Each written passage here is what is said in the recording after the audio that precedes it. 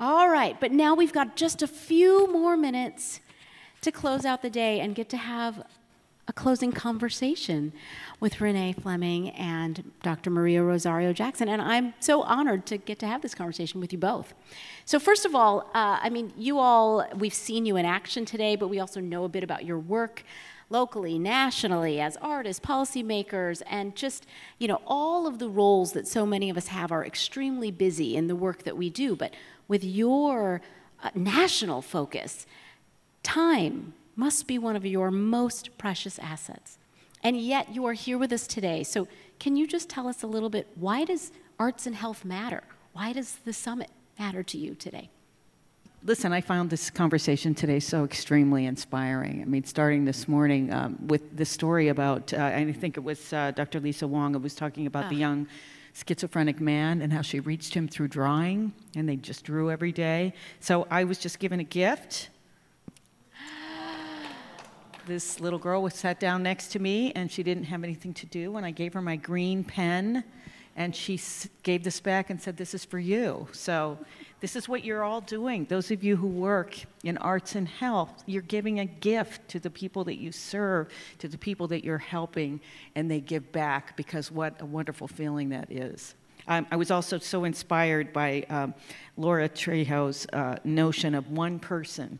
Just if one person smiles at her, and you know she knows that some program that she's working on made a difference. So, but I come to this from my own work as an artist, of course, and the difficulties I had with performance pressure and what it did to my body, the pain that I felt as a kind of a hedge against performance anxiety or distraction, and dealing with that, and also stage fright. And it got me interested, and 7 years ago, I met Dr. Francis Collins, and in 2017 we had our first convening at the NIH. We're having another one this fall to really look at the research. And since then, I mean, really in the last 5 years, it's exploded.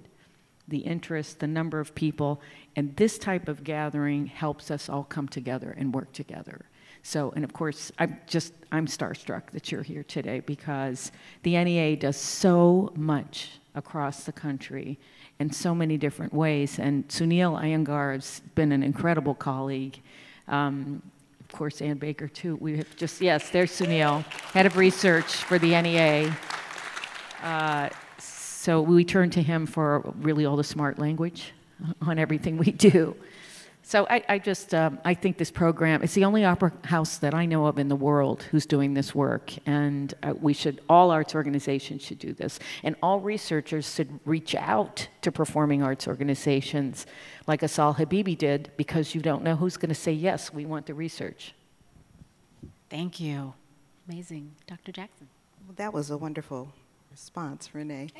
I will say the ability to understand our full humanity is something that is so important, and there aren't many prisms through which to do that. And I'm so encouraged and excited that health is becoming one of those prisms, and that the arts are central to understanding how to think of ourselves as whole people again. In my own work, again, with a lot of focus on historically marginalized communities that, as part of their history, have been dehumanized. Their humanity has been diminished. Their ability to think of themselves as whole individuals and whole communities has been tampered with. So the ability to heal that, and to do that through the prism of health, or public health in part, I think it's just, it's an enormous opportunity that's ours to lose if we don't seize it. The other part was that, again, this is home.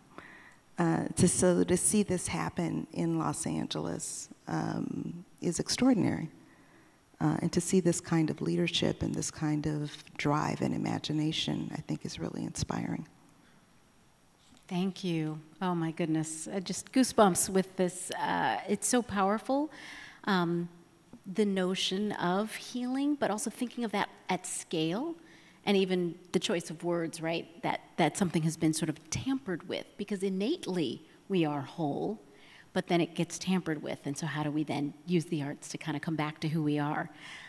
So I grew up with the arts from age 4, dancing, and it was really a part of my life. It's part of who I am. It's my career. It's my identity, so much. But it wasn't until I got into these jobs that I started realizing this is also a connection to things like arts and health, arts and well-being, arts and the economy. When did it first dawn on you, either personally or professionally? Renee, you were talking a little bit about stage fright, which is the first time I've ever heard this remarkable artist talk about this. But when did it first dawn on you, really, that there was a connection between arts and health, either personally or in your professional life? Well, I was working in Chicago, actually, for a while as an advisor to the opera company, and I noticed, first of all, that donors were involved in both arts and health. And so I got to tour the Ability Lab. Shirley Ryan's on the Kennedy Center board. So I was introduced to health in that way. But it really, it developed from exactly what I said, from my own issues. Mind-body connection was something that I started reading a lot about. As a performer, we need to kind of really be connected. And early in my career, it was really not acknowledged by medicine at that time, that there was a connection between the mind and the body. It's hard to imagine today.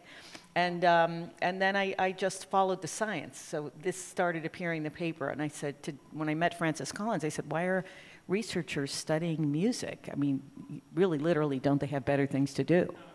And, you know, when he set me straight, he talked about the brain and needing to understand the brain. And so that's where so much of this comes from.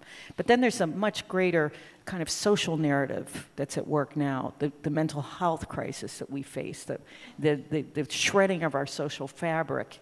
I think the arts can make a big difference in these issues if we're allowed to embed, and that's a word that I'm putting a lot of importance on because of today, into our institutions. The arts should not just be in healthcare, but in all of our institutions. Nice. Yes. Dr. Jackson. Yeah, for me, I don't know that so there was a very organic recognition at an early age that when I was around family elders who often had ailments and would talk about them all the time, that when there was music, when there was dancing, when there was creative expression, somehow all of that was relieved. And as a kid, I wouldn't know to say, oh, that's a connection between arts and health, but I knew that people who were elderly, that I cared about, who I knew were in pain or had ailments or things that they were dealing with, that when they were involved, and I don't even know if I would have called it art then, they were just singing, dancing, and doing their thing, that there was relief there, that there was something was different, something had changed.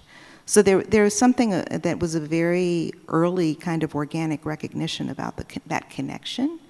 And then, later in my own career, as I studied neighborhoods and quality of life issues and this kind of thing, the role of the arts became more important for lots of other reasons, where you could have neighborhoods that were disinvested and poor, but they were culturally rich, and that meant something. And that's not to say that we would turn a blind eye to economic development needs, but it is to say that we had to recognize that there were assets in those communities, and often those assets were cultural. And people could grow up and find their way because of that cultural anchoring that may not exist in every place. So it somehow, I suppose, could mitigate some of those other deficiencies, right? So those are some ideas related to the question. Love it.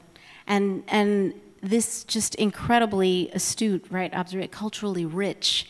And what I love, just to tie it to some of the research, is we are starting to see this in some of the research. For anyone who's interested, University, I'm not connected to them, just sharing, University of Pennsylvania Social Impact of the Arts Project has done some research looking at communities that are culturally rich, that have high cultural resources, and the different outcomes. So just something to kind of pick up on that if you want to continue looking at that. Now, we only have time, sadly, for about one more question. But before I do my last question, I'm going to first just ask, is there one thing you might be working on at the intersection of arts and health that you want to briefly share with everyone that you're excited about? Any one thing you're excited about that you just want to mention? A project, an initiative, a book? Book, yes. At the end of January, I've put together a 41-chapter anthology that covers the breadth of the field of arts and health, through artists, researchers, institutions, both cultural and healthcare. Stacy has a beautiful chapter in the book, and I'm very excited about that. It's been a labor of love, and I think it will be I think it'll also be a nice kind of it could be a textbook actually, because it covers kind of all of the pillars. Wow, incredible! You heard it here first, so keep your eyes peeled for January. Just one thing, huh? I know. There's so much the NEA. I mean, they're doing so much. I know. And he's trying to be like, get to your last question. But any one thing you want to pick up. Asal Habibi has a chapter. Are you still here? Yes. Oh, she has a great chapter. Oh my gosh. So, and you're both close to each other. Yeah. And of course, yes, working with the World Health Organization is huge. Yes, I mean, of course. And Chris Bailey has a chapter. I'm sorry. Yes. Okay. Yes, but in any case, it's exciting, and working with Chris directly is going to be make it for a wonderful year. Thank you. It hasn't even really been announced yet, but Music in Mind is in the title. Ooh. Okay. Music in Mind. So I would just say quickly, the work that we're doing and have been doing with creative forces in the military that's focused on trauma and has been very focused just on military populations. I have been for years very eager to understand what are the applications in other settings where one has to deal with trauma. So, whether it's natural disasters or whether it's man-made disasters, whether it's persistent poverty, what are the places where what we are learning that has been so well documented and refined within military settings, how can that be beneficial to other populations that are dealing with trauma? So I'm very excited about that. Wow, amazing. All right, as we close, any thoughts about where do we go from here? I mean, we've talked about and uplifted so much incredible work happening, but we also know there's still room to grow. So in arts and health, as you look ahead, what do you see as either a step we need to take or an opportunity out there? What's something that you think, where do you think we're going in arts and health? Anything else? What can we do?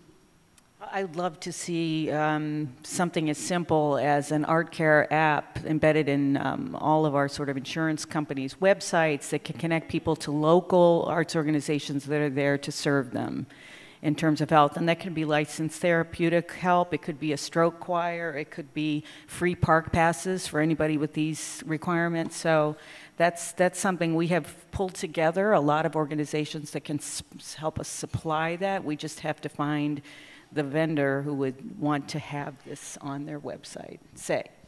But I also think that growing the databases that are available to researchers so that we can really kind of ramp up the validated research that will enable us to kind of take major steps in funding and in reimbursement for therapeutic values. So I'm excited about that possibility. So I think riffing on what you just shared, Renee, I'm really interested in where there's evidence of social prescribing. So, where it is that healthcare providers are encouraging people to engage in the arts as part of their wellness. And I wonder if that can translate into insurance covering that or, finding ways of supporting that. That's interesting to me. And I think the other piece, I think, has to do with paving the pathways for artists and arts organizations to truly intersect with the health sector in durable ways. And I know that there are some ways that happen now, but we need so many more. And we need to cultivate the next generations of people who are eager to work at those intersections. Thank you so much. Can you please just join me in thanking Renée Fleming and Dr. Maria Rosario Jackson for an incredible day. Thank you. Thank you.